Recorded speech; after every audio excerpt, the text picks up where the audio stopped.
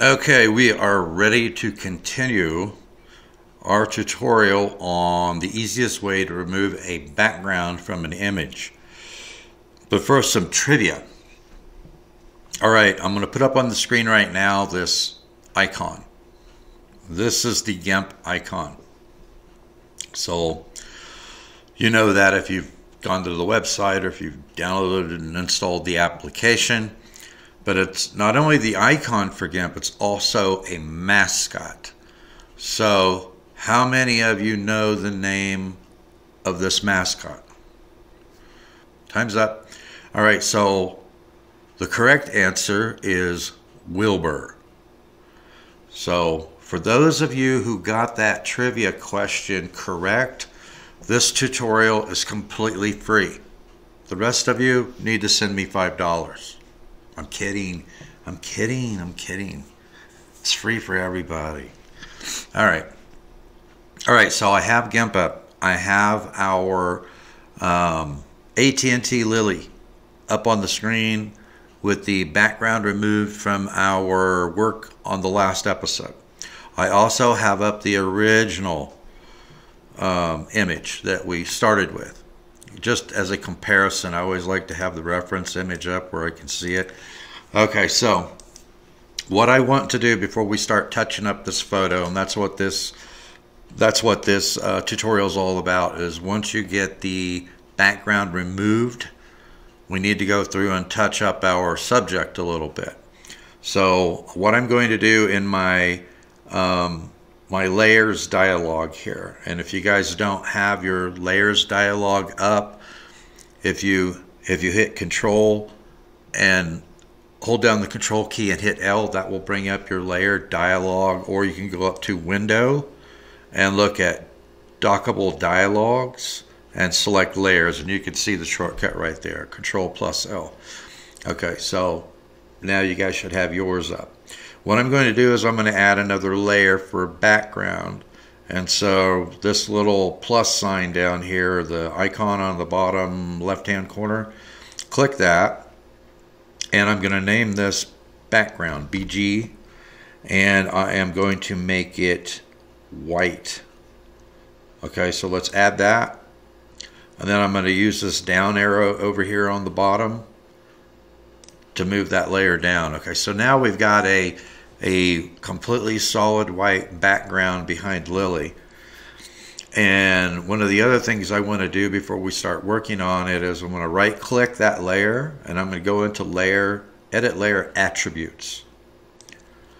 Okay, and on that layer I'm going to tell it to lock alpha, lock position and size, and lock pixels. And I'll show you why I want to do that. Okay, so let's select OK on that, and let's go up to our main layer, the one that has ATT Lily in it. Right click, select Edit Layer Attributes. And I want to lock the position and the size. I don't want to lock anything else. I do want to lock the alpha, but first I want to show you what happens if you don't lock the alpha channel that we have on there. And last time I was talking about the alpha channel. I should have said it's a channel. I think I said it's a component, or I started off by saying it was a layer. It's actually a channel. So if we go in, I'm going to select OK here. If we go in and we look at channels, you got layers and then you got channels at the top. If you select channels, you'll see you've got your individual color channels, RGB, which is red, green, blue. And since we added an alpha channel, that's also visible there. Okay, so it's actually another. You're adding, when you add an alpha channel, you're just adding another channel to the actual image. Okay, so let's scroll in here, hold down my Control key and use my mouse wheel to zoom in, and I'm going to hold down my mouse button, middle mouse button, to pan it over. Okay, you see right here I kind of screwed up on that a little bit. So what I want to do, and let me make sure here on my attributes, I do not have the alpha channel locked, so I want to show you why you want to do that. So I'm going to go up here, I'm going to go to my heal tool. And you can see that it has that little white triangle at the bottom, which means there's other options. So if you hold down your left button, you'll see there's clone, there's perspective clone, and there's heal. What we want to use is we want to use the heal. And I like to have the opacity at about 30%. So I'm going to run that down to about 30%, 30.1. I've got a softer brush that I've got selected. You can tell a soft brush because it's got kind of a fuzzy perimeter on it. If you select a hard brush like this one, you'll see it's got a very hard edge. So I'm going to go back and select my soft brush. That's brush number 2. It says hardness of 0.75. And then you can always adjust your size. So what I want to do is I want to fill in this little notch right here a little bit. Okay, so I'm going to hold down my control key, and then wherever I left click, that's the area that it's going to sample so that I can use the heal tool on this. So watch what happens when I do that. You see how it's going all the way over into the white background? And the reason it's doing that is because I did not lock the alpha channel. So what we want to do is we want to lock the alpha channel. Let's see here. Or not yet. I'm wrong. We don't want to lock that yet. Let's go ahead and do this. Okay, so hold down the control key, left click, that's my sample area. And then what I want to do is I just want to fill in this area over here. And you can resample that anytime that you want to by holding down the control key and left clicking. So what I want to do is I want to fill this area in here a little bit so that we don't have that notched out area. That just looks kind of weird to me, you know.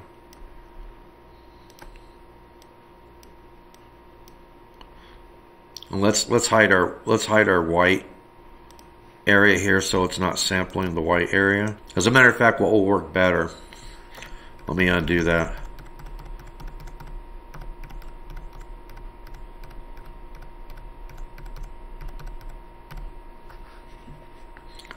Okay, so when I'm filling in this dark area right here, what I want to do so it doesn't sample anything underneath, I want to hide the white background. I want to add a black background. So I'm going to add a new layer, and I'm going to use my background color, which is currently black.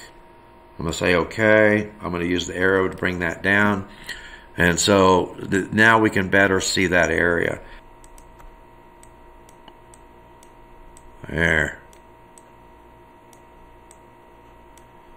Okay, now I'm going to switch back to my heal tool, and I'm going to run I got my opacity at 30%. So now I'm going to sample this again, and I want to just remove. And this is where, now that I'm going to be using the heal tool rather than the clone tool, I've got that notch filled in. This is where I want to go in, and I want to protect that lock alpha so that we don't go into the transparent area. Now I just want to clean up the edges with some color. So I want to see what that looks like. Yeah, so you see here where I've gone over, I'm going to use my eraser tool here for a second just to move some of that out. I have to unlock my alpha. I just want to clean that up.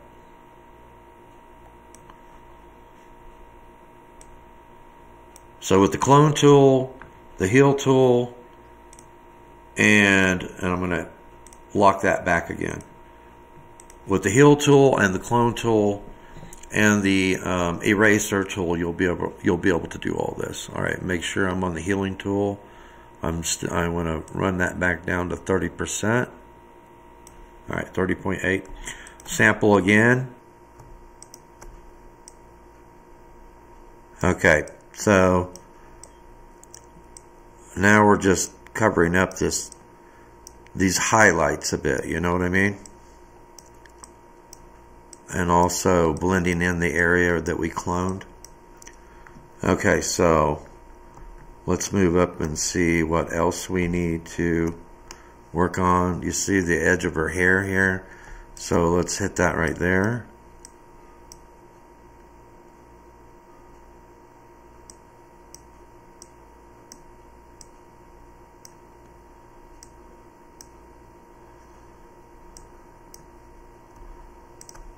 And you can resample anytime you want. The further I get away, the more I want to resample. You want to keep it close. Now I'm going to sample it down here, just to take those highlights off a bit.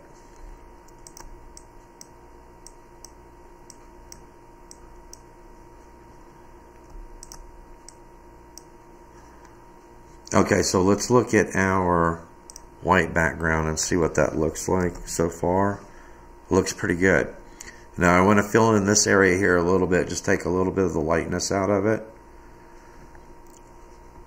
So let's bring our black background up again, zoom back in, pan it over, and let's select a little bit lighter area here.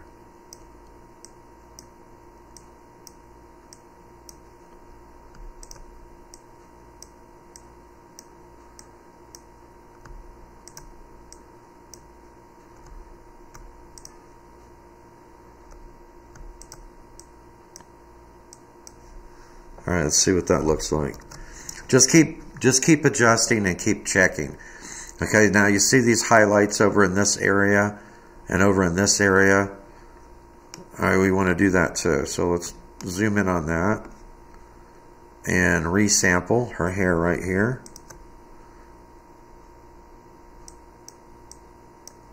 And then remove that reflection. It's really a reflection on her hair.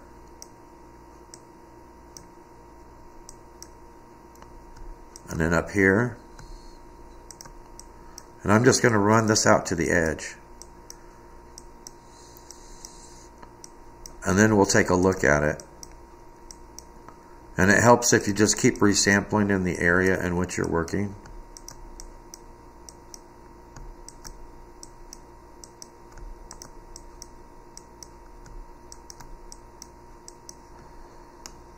Alright, let's pan it down again. And we want to take this reflection off of this edge again, up here. But you see how well that works? Using the Hill tool, it samples the pixels near and really blends it in well.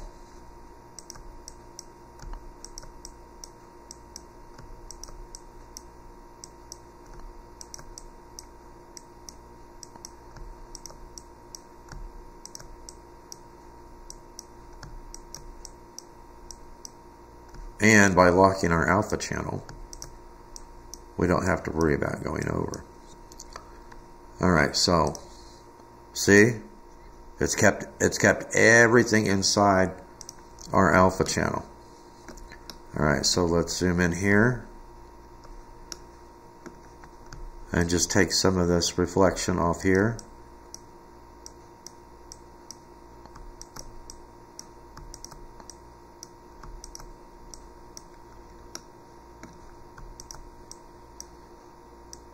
And it goes pretty fast. I know it looks like tedious work, but you know, you want your end result to look really good. And I think that when we're done with this, it's going to look really good.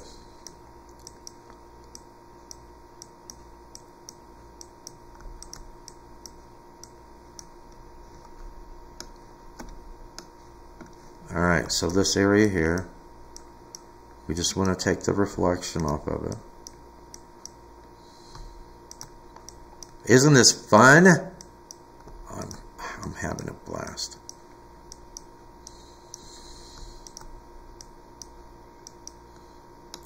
Alright. Just keep moving your sample to the area closest, you know, that you want to blend in with. That looks good. Okay, so right here, this area right here, I think that they look, let's look at it. Let's look at it with the white background real quick. And just take a look at that. And then take a look at the original image. It's too defined. So what I want to do is I want to use my eraser and I want to soften those up a little bit, make them not quite so prominent, you know what I mean? So let's go up to our eraser tool. Let's set our opacity to about 15% and start at the bottom. Let's start at the bottom, and this is where we want to unlock our alpha channel, because we're going to be erasing over top of the alpha channel. And what we want to do is just make that less prominent, and this one as well, especially the edges. And let me undo that. I'm going to bring the opacity down even more.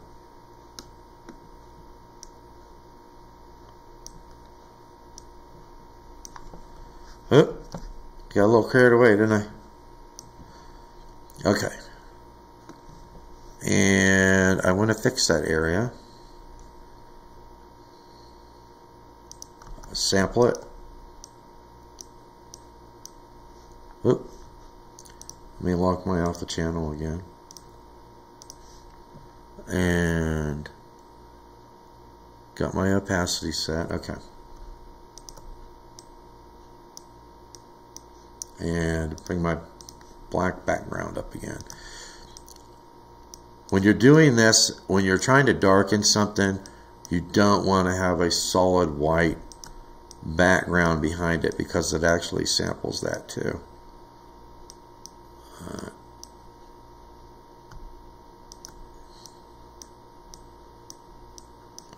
Okay, so now let's look at our white background again, and now see what that looks like. Now that stray hair right there looks a lot better. I think this one we need to lighten it up still a little bit. Let's look at our, yeah, see, it's not as defined. So let's go back into our, let me make sure I don't have the, okay, unlock the alpha channel again. You got to keep doing this.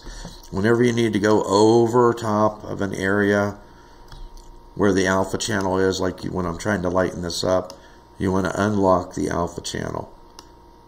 But when you're working on the edges, you don't want to go into the alpha channel, so you want to make sure that it is locked. So let's zoom in on this again.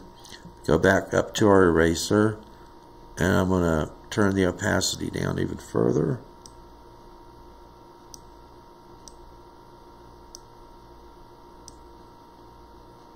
I want to really lighten up the edge, not only the color, but I want to really lighten up the edge a bit too. Almost dissolve the edge so that it's not so visible. Alright, let's see what that looks like. I think that definitely looks better than what we started with. Okay, so from here, let me look at this one more time. From here, if you look at this now with the dark background, I think it looks pretty good. We've removed a lot of that reflective white area along the edges. We've got just a little bit of a highlight here, which I think is good, because this is going to be highlighted back here where it's mostly transparent. Okay, so I think at this point, I think our image looks really, really good. So what I want to do in the next episode is we will choose a different background, an actual image background, to impose her on top of, and then we will compare that with the original image and compare the two and see what it looks like and see how well our composition turns out. But I think that looks really, really good, guys. I do. All right, so I will see you in the next episode, and we will complete this project with AT&T Lily. So remember, you can create freely and I will see you next time.